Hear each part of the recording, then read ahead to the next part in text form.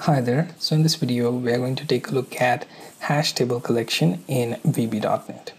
So first thing, create one console VB.NET project in Visual Studio. Now you will have empty solution such as this. Now here let's create our first hash table with name color. So adds hash table, and we have to call for new hash table to declare that.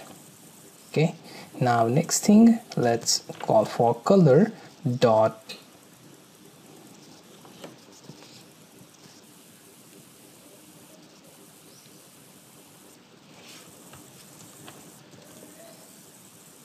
here I'm going to use color, then specify its index value, and then I'm going to add the value.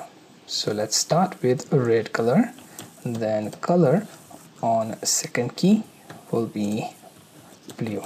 So as you can see, you have hash table in index way, but it still retains key value pair.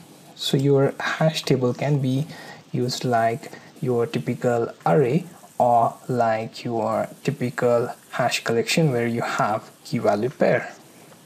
Okay, so let's add another, then value set to green.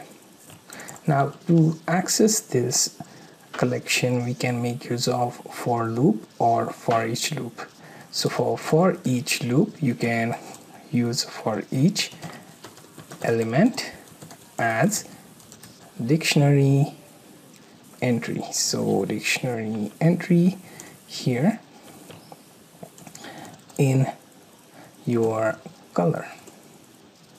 Okay, now here I want to first access my key, so I'm going to use console a write line and then element dot key.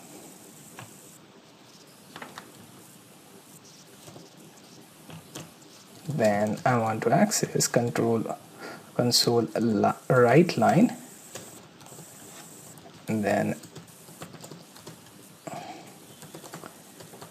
element dot value. So you have key value pair here.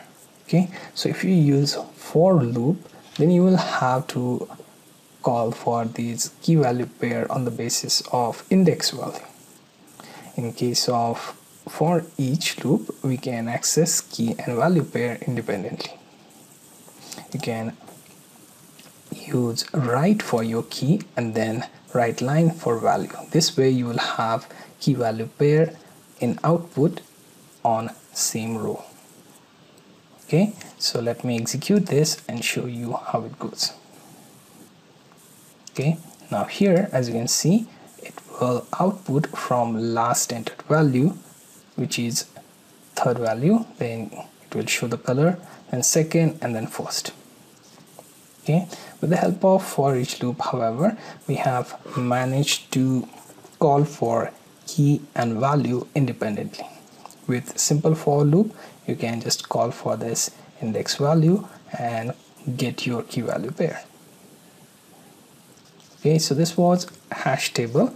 This collection allows you to input your hash collection in key value pairs, and you can either access it through index or you can use it to access with key and value. Okay, so this was short demo on hash table.